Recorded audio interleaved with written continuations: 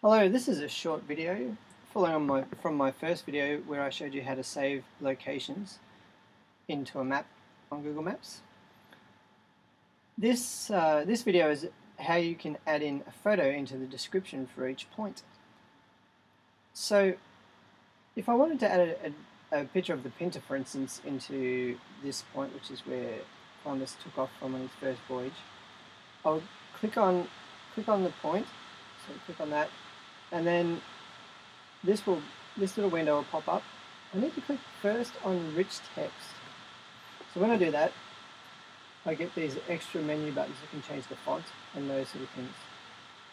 I can also click on here to insert an image, and you'll notice that it needs to be an image that's already on the internet, and you need to provide the address for that image.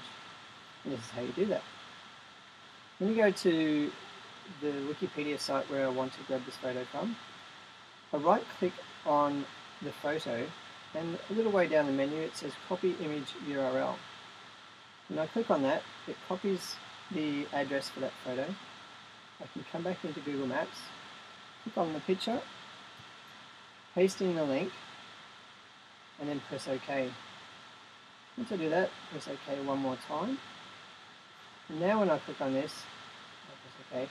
If I go into a full version, a shared version of this map, you'll see that that image is inside the description for that point. So that's a really nice and easy way to be able to put a picture into one of these descriptions. You cannot drag and drop a picture in there. It has to be an image that is on the internet already. If you have photos that you'd like to put into a description that are in your own Picasa album, we do the same thing. You click on the point that you'd like to add a photo to, click on rich text once again, and click on the photo, insert photo button.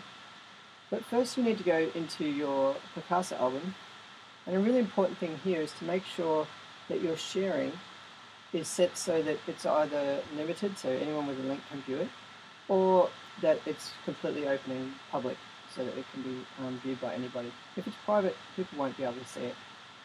Click on the photo you'd like to put in there. It's a photo of my desk earlier in the year.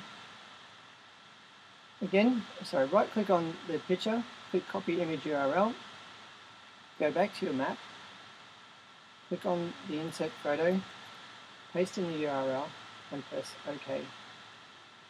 Once you do that, press OK again.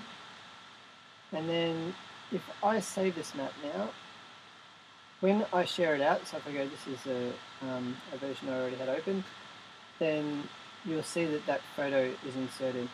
So basically any photo that you have in Picasa, so long as you go to that photo, right click on it and copy the URL, you'll be able to insert into a location on a Google map. I hope this has been helpful.